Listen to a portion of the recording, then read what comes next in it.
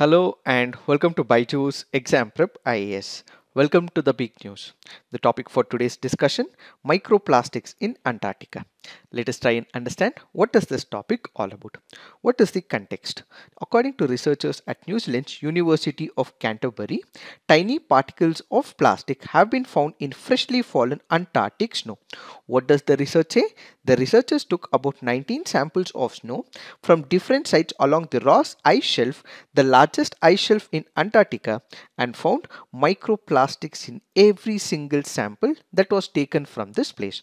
So where is this Ross Island? The Ross Island is in this part as shown in the image. And from the preliminary examination point of view, also note, India has a number of research centers world over. One of the research centers in Antarctica happens to be Dakshin Gangotri. So remember, the Dakshin Gangotri is the research center of India that is currently in Antarctica. Why is the world worried about the microplastics in Antarctica? That is because the microplastics will have its own share of negative impact on Antarctica.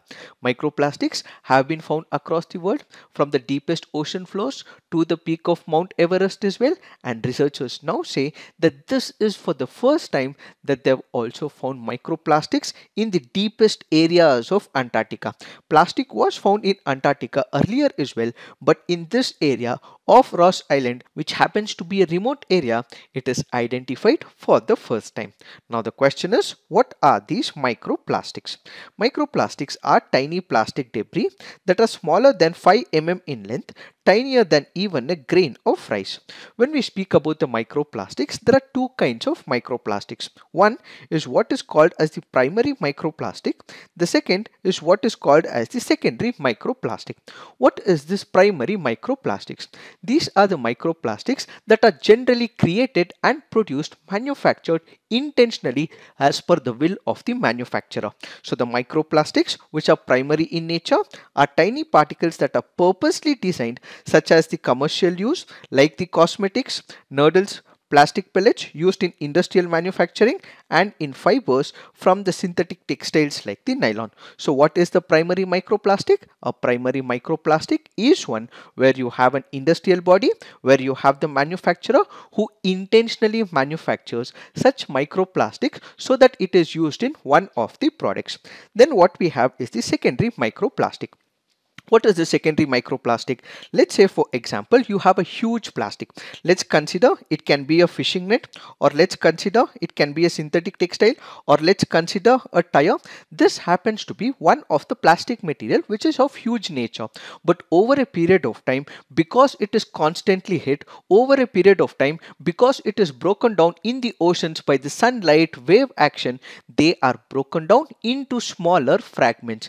The smaller fragments eventually go on to become what is called as the secondary microplastics. So secondary microplastics are formed through the degradation of larger plastic items like the bottles, fishing nets, and the plastic bags.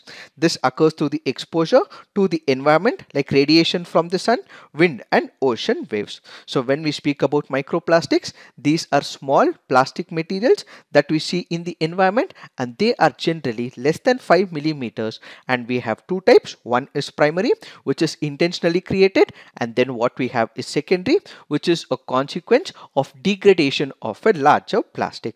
Now what is that we have to understand? What is the source of microplastic in the Antarctica? How did microplastics travel or get transported or reach the Antarctica? When we look into Antarctica, what is happening? Antarctica happens to be in the southern pole. When we look into the microplastics, they can come from the local sources like human research activity on Antarctica. Remember, in the first initial slide, we did discuss about the research centers opened by multiple countries. All these countries have their research centers as well. We also have Dakshina Gangotri. This happens to be a research center which is undertaken by India. Similarly, every country also has its own share of research activity as well. So when they have these research activities, what do we understand? We have the human presence, and when we have the human presence, they carry plastic with them, and because they carry these plastics, this can ultimately broken down and may eventually lead to what is called as the secondary microplastic. So the samples taken near the research stations closer to the human activity yielded microplastic densities nearly 3 times higher than those in the remote areas. The most common was the polyethylene terephthalate, which is used to make soft drink bottles as well as the clothes. When snow travels in the atmosphere, it binds itself to the airborne particles and pollutants, which are then deposited on the Earth's surface, and this phenomenon is also called as scavenging. So what exactly happens? Because these microplastics happen to be very light, they also have low density as well. They might have traveled through the air from more than 6,000 kilometers as well. Researchers argue that because there is human presence, because there is human footprint in all these areas, that is why microplastic may have been present in this particular part. Also remember, when we speak about these local research institutions, there can also be cloth owned by the staff. There can be broken fragments of plastic equipment. This may be mismanaged as well, and you also have the wayfinding flags as well. For example, if there is a research center in one of the places in Antarctica, we do not know which is the safe place in Antarctica. So what you have? You also have the wayfinding flags. So there will be flags that will be placed in this particular area so that people who are conducting the research activity know which is the safe area in Antarctica. So these wayfinding flags, which are made of synthetic polyimide fabric, may also have been broken, and this may have led to what is called as the microplastic collection. So remember, these are the possible sources as to where microplastics may have been broken or might be present in the region of Antarctica. Now the question is, yes, the researchers did find out that there is microplastics in Antarctica even in the remote areas. So the concern that we have is that the microplastics have even reached the remotest corners of Antarctica as well. So microplastics which have previously found in Antarctic Sea and surface water have now been found in remote areas of Antarctica. This clearly goes on to point out that it may threaten Antarctica's ecosystem in the near future. These microplastics, as we all know, are not biodegradable, and once they are found in the environment, they begin to accumulate, and this can be toxic both to the plants as well as the animals. The report claims that the ingestion of microplastics by various life forms in the region, from microorganisms like zooplankton to large predators, the king penguins, can disrupt their usual process and negatively impact the entire Antarctic food chain.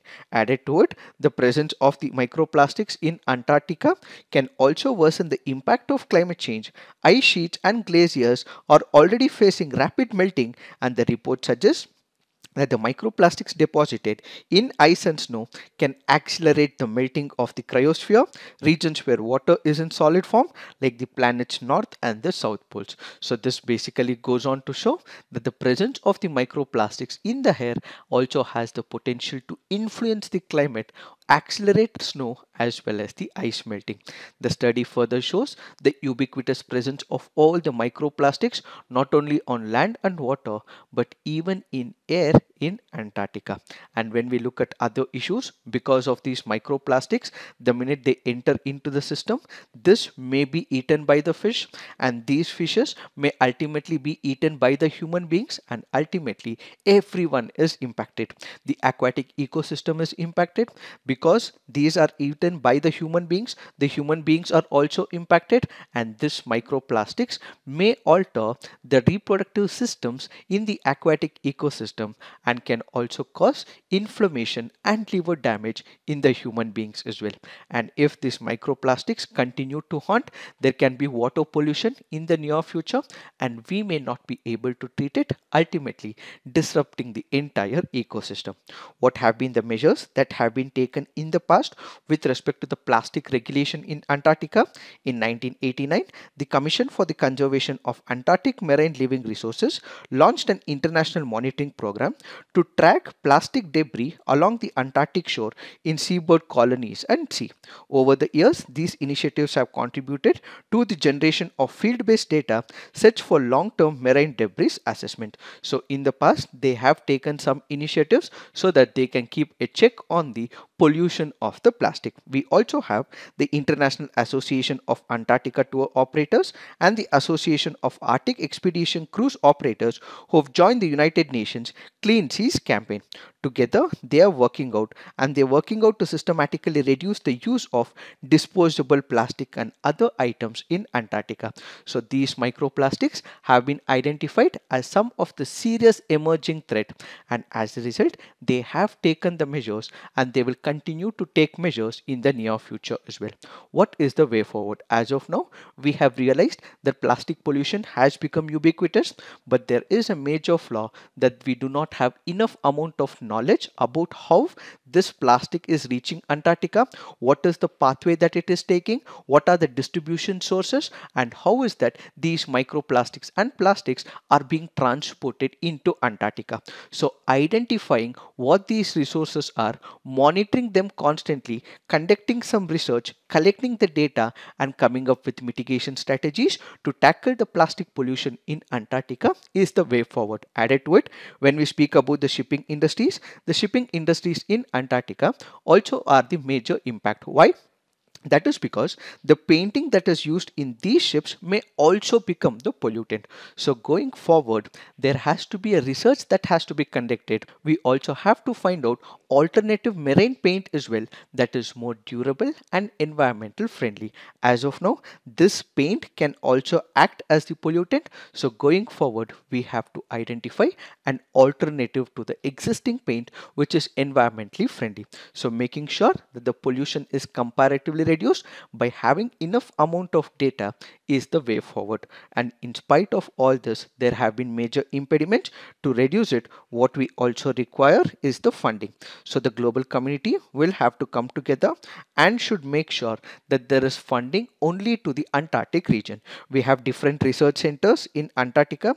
There are people, and as a result, all these research centers and their countries will have to come together, put in their money, and ensure that there is no pollution in this part of Antarctica. It is this that we have to understand with respect to this article. So this is it for today. Thank you for watching. All the best.